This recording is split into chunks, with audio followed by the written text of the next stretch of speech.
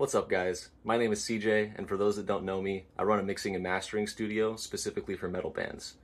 So if you like metal mixing tips, if you like content that's specifically catered towards metal bands and people that tune low, then check out the link in my bio.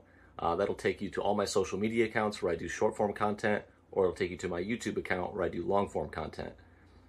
Today, I'm going to talk about tempo changes in Reaper. I recently had a client ask me to do a little tutorial on that, so this one's for you, Sam. So first things first, guys, you're going to want to go to View and open up the tempo envelope. Now this is going to give you this blue line attached to your master track. If you can't see your master track, you want to go to View, click on Master Track. Anyway, here's your tempo. Let's say the project is at 100 BPM and you need to slow down to a slower BPM. You're going to right click and insert a point, or you could also shift click a point in. And we're going to drag this down to, let's say, 77 BPM. You want to right click this point and set your shape. Instead of square, we want linear, and that way it's a nice gradual change down to your 77 BPM. Now let's go back to that tempo envelope before we made changes to it so I can show you an alternate method.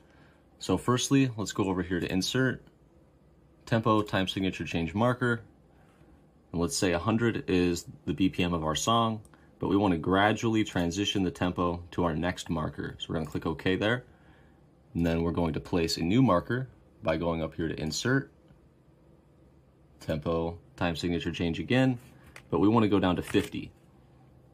And we're going to untick this box and click OK, and that is going to give us our gradual transition, and everything is in time.